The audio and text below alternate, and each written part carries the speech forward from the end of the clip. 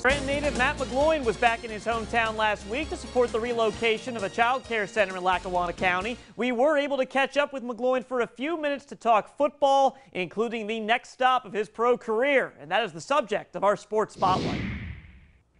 We've seen him light up the scoreboard at West Scranton. We've seen him go from walk-on to starter at Penn State.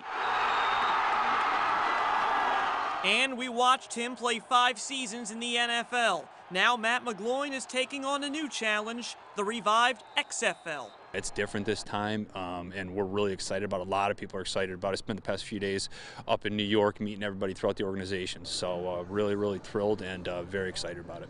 Now 29 years old, McGloin is getting another shot at professional football. He was assigned to the New York Guardians, which will play their home games in East Rutherford, New Jersey. Playing for New York, I mean, something I've always wanted the chance to do, and then being able to have family and friends make that short drive to MetLife to be able to see me play on Saturdays and Sundays doesn't get any better. It's a great fit. This version of the XFL will not be quite as extreme as the previous incarnation, but McGloin is intrigued by some of the differences in the rules from traditional football. I think it'll be a faster play. You know, one of the rules at 6 is that the clock stops after every play in under 2 minutes. So everybody will have an opportunity to win. Doesn't matter how many timeouts you have. So it'll be good football.